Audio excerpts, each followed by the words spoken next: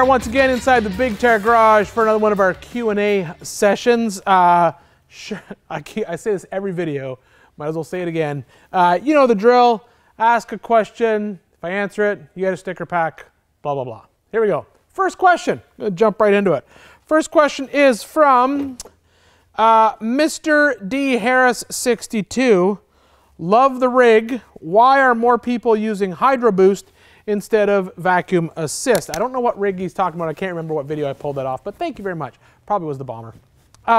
So the question is vacuum assist versus Hydro Boost, and I believe I haven't done Hydro Boost on one of my rigs, probably in a long time, but it is becoming popular, especially with some of the buggies. So the two different systems are this. Number one, you have vacuum assist brakes. So vacuum assist brakes uses a vacuum diaphragm. That's a big round thing underneath the firewall that your brake master cylinder is attached to. What happens is when you push on the brake pedal, it uses the engine vacuum to basically pull a big diaphragm inside that round pot, and that assists in the brake pressure. So it allows you to, essentially you're pushing the brake pedal harder. That increases the pressure inside the lines and therefore increases the pressure on the brake calipers and wheel cylinders if you have drum brakes, and that allows the vehicle to stop. Vehicles didn't always have vacuum assist brakes. Some vehicles have manual brakes. Manual brakes work perfectly fine if designed correctly. So you'll see on a lot of race cars, they'll run a manual brake setup with two small master cylinders and then a lot of big piston calipers. And that works perfectly fine if you've spec'd the system out correctly. It does require a little bit more pedal pressure to push it, but if you've sized the master cylinder piston correctly compared to the calipers, you can stop those vehicles quite well. When you get into some of the bigger vehicles, some of the rock bouncers, there's a lot of weight there. So a lot of rock bouncers use what's called Hydro Boost. Now Hydro Boost uses a different system. Instead of using vacuum from the engine, what it's actually using is pressure from the power steering pump, or in some cases, if the vehicle doesn't necessarily have power steering in some heavy equipment applications, it just has a pump that's driven by the engine or sometimes an electric pump. It's basically hydraulic over liquid pressure. So what happens is you're pushing on the brake pedal and there's a hydraulic piston in there that senses that you're pushing, takes pressure from that power steering pump and applies more pressure to the brakes and allows the vehicle to stop. Hydro Boost, you see that quite often in factory vehicles in a lot of diesel trucks. The reason why is because a lot of diesel trucks have superchargers or turbochargers on the smaller ones that we see in pickup trucks. Some of the heavy equipment stuff actually had superchargers originally. Then they went superchargers and turbochargers. Now most of them just use some type of turbo.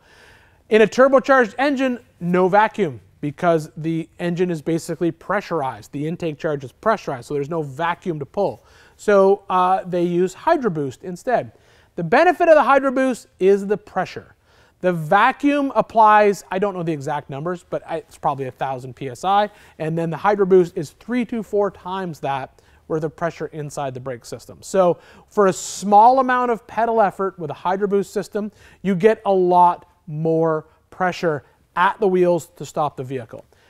Downfall to Hydro Boost, it's a lot more complicated system. So with a vacuum master cylinder or vacuum assisted master cylinder, you simply need a hose from the engine up to the vacuum booster that's attached to the firewall, and you get additional pressure on your brakes.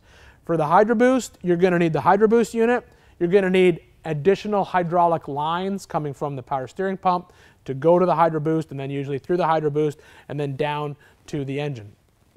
The other downfall to Hydro Boost is the minute the engine is shut off, you lose that additional pressure. So usually Hydro Boost vehicles also have what's called an accumulator. So it has a small little, basically looks like almost like a giant battery attached to the bottom of it. It's not a battery, that's an accumulator. The accumulator stores up pressure. So if the engine does shut off, you do have a couple pumps of the brake pedal with that additional pressure to get the vehicle stopped.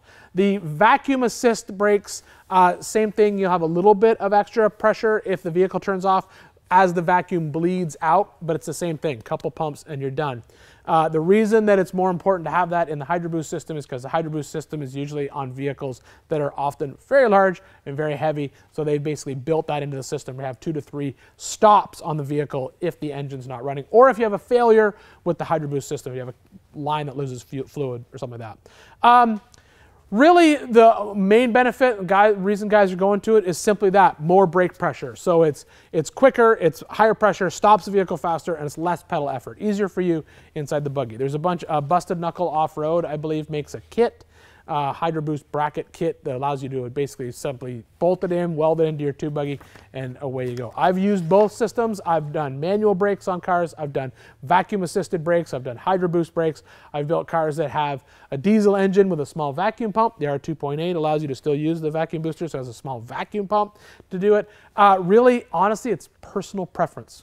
It's really your choice. There's benefits and drawbacks to both systems. They both work well. It really boils down to which system you want, which system you think will work best for you. Heavy truck stuff, obviously, usually always goes Hydro Boost.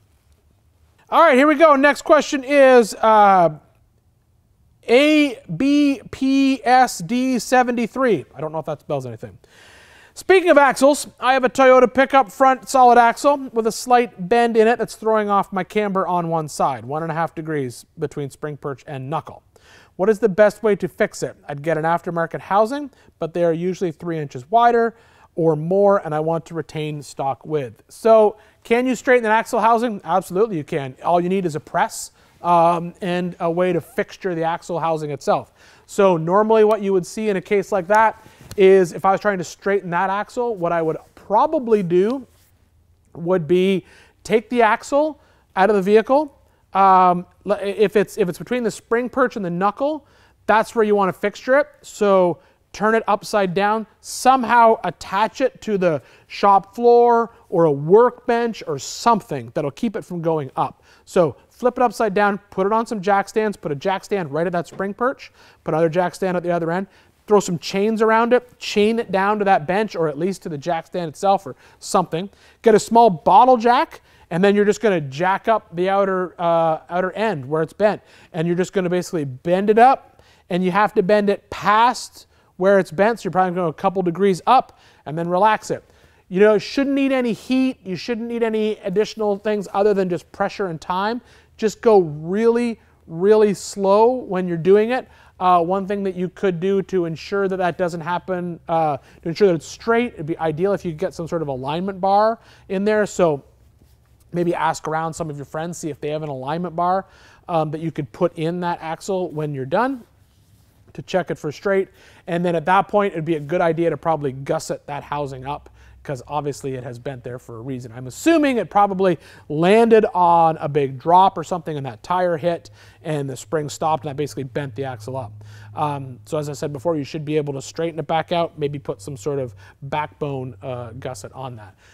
It's not hard work straightening an axle. It just takes time and effort, and it's a little bit tricky, and just go slow. You're basically just bending metal. It's no different than bending tune for a roll cage. You need a jack and a way to fixture that axle. I don't think you could do it in the car. I don't think the leaf springs would hold it enough. I think if you tried to like figure out a way to just jack it with a jack and push down on a port of power, all that's going to happen is just going to twist around. You got to get that axle out of the car and get it fixtured down with some chain or something that's basically going to hold it and keep it from moving, and then jack that knuckle up. Good luck with fixing it.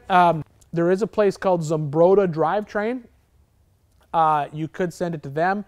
They would straighten it, but that's going to mean shipping the axle. I don't know where you are, but you're going to have to send it away. But I would call around and see if there's anybody in your area that may straighten it. Look for like heavy truck shops and stuff like that because they may have basically axle straightening jigs. Start there, and I wish you the best of luck. Next question. This is from Steve Miller 5525. Do you balance your tires on the rigs that you street use, and what do you think about balance beads? I see the balancer in the background. Well, thank you, Steve Miller. Really, it depends on the vehicle. So if I'm building something that's got true functional bead locks on it, perfect example, the shop truck. The shop truck has bead locks on it, like actual bead locks. I didn't balance those tires. I just put them on just to see how they work, and they went down the road perfectly straight and true and runs great down the highway. Now, I'm not doing like 80 miles an hour. You know, I'm doing 65, 70 on the highway, and I've never really had an issue. I think what it boils down to, 9 times out of 10, it's actually the tire itself. So BFGs, Nittos, Maxxis, good quality name brand tires on those larger tires, especially on like a 40 on a 17, I feel like there's enough sidewall give in there that I've never really had to chase out of balance in it. I've never really felt like a shake in the wheel or any type of out of balance situation. If they sit for a long time and you drive them, sometimes I will feel a flat spot that gets picked up by the tire. But 9 times out of 10, what I do more is I play around with the air pressure in those tires. So if it's on a true functional beadlock, I'll drive the car, see how it feels. I may put a little bit of extra air in it, a little bit of air out of it. I don't just put 35 pounds on it if I'm driving in the street. I base it off every vehicle. Add a little air, take a little air out, see how it works with different air pressures to see how it drives and see how it feels. Now, on a vehicle that I don't have functional beadlocks on, yes, I balance them. I used to use stick-on weights and balance weights and all that kind of stuff, and that's why I have a balancer in the shop, mainly for street tires, for my son's car, or anything I've got that I just want to change tires myself. But I use balance beads. I'm very, very happy with the results I've gotten with the balance beads. They're in the Bad Old Wagon, they're in the Colorado, they're, gosh, I can't think of, there were 4 or 5 different vehicles. I put 3 scoops of balance beads inside the tire and wheel, and they work great. I've never had an issue with them. You can hear them sometimes when you're spinning the tire on the lift, but they seem to work really well. What sold me on balance beads was this, and someone told me this. I had sent a set of tires and wheels out to get installed and balanced, and he put balance beads in it. This is before I had my tire machine. And he said to me, oh, I put balance beads in this because I figured if you're going to air it down going rock crawling, chances are you're going to pop a wheel weight off or something, and then when you air it back up, it's going to be all off anyway. Or when you air it down, it sometimes changes literally can change the shape and of the tire slightly, and then when you air it back up, if you don't air it up to the exact same amount that it was aired up when you balance it, the balance is going to be off. Lots of reasons how that balance can change on the vehicle after a day of four-wheeling. And that made perfect sense to me. So ever since then, that's all I've used on a vehicle that I'm trying to balance beads. I just get my balance beads from Amazon. I put 3 scoops in a 37 or a 40, and I've had very, very good luck with them. I'm very happy with it. So yes, I would suggest balance beads in something. Like I said, sometimes you hear them, sometimes you don't. We used to literally throw golf balls in the tires. That was an old trick we used to do all the time on stuff. We'd just throw 3 or 4 golf balls in the tires, and that would sort of help with the balance. Now, you definitely heard those. Every time you came to a stop, you'd hear them kind of bouncing around inside the wheel. That was kind of fun. So there you go. Those are the 3 questions. Now it's time for the where is it now question. Now, this project vehicle isn't that old. Someone asked about my T6500 semi-truck that I bought. That was the Towverlander build on 4-wheeler. Where is it? What's the status of it? All that kind of fun stuff. So the Towverlander, it's right outside. It's on the list to get built. It's definitely going to get done. I love the idea of it. I still, in my heart of hearts, I still kind of want to make it 4-wheel drive. So for those of you that don't know, the Towverlander is a GMC T6500. I brought it in on 4-wheeler and basically went through the truck, talked about it. We started building. It has a Freightliner sleeper on the back, and we started to build out a new an expansion on that sleeper with some aluminum tubing, and we're basically going to build an additional bed on the back, kind of make like a ultimate off-road overlanding type camper. I just love flat-nose semi-trucks. I don't know why. I think they're super cool. Couldn't say no to that one. The story behind that one was I was actually, a gentleman sent me a message via email, said, hey, can this truck be turned into a 4-wheel drive? And I was like, everything can be 4-wheel drive with enough money.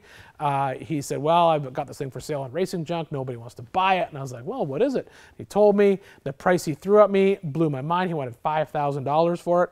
$5,000 for a GMC T6500. It's legit a semi-truck. It's already been titled as an RV, so it's been gone through he went through the process of basically being titled as an RV. Has a Cat 3126 Allison 4-speed automatic.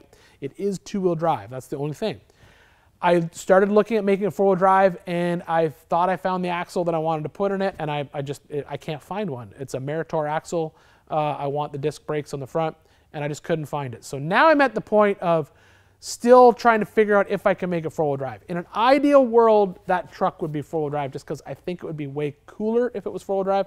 I just got to figure out how I'm going to do that. I think in the meantime, the plan will be to build out the box in the back and then worry about it later. I've often thought about just swapping an entire 1-ton truck drivetrain into it. So front axle, rear axle, engine, transmission, transfer case, which could be an option because I think I could probably sell that 3126 Cat to somebody who would use it, because I'm definitely not going to be pulling 80,000 pounds or whatever it was designed to pull. I just want it to be diesel, four-wheel drive, and be cool. So that's where that truck is now. Yes, I'm still going to finish it. I love the look of that truck. I just got to find a few more parts before I can jump on it, and I got a couple other trucks to knock out first. But yes, that's where that truck is. So once again, thank you so much, guys. Thanks for the questions this week.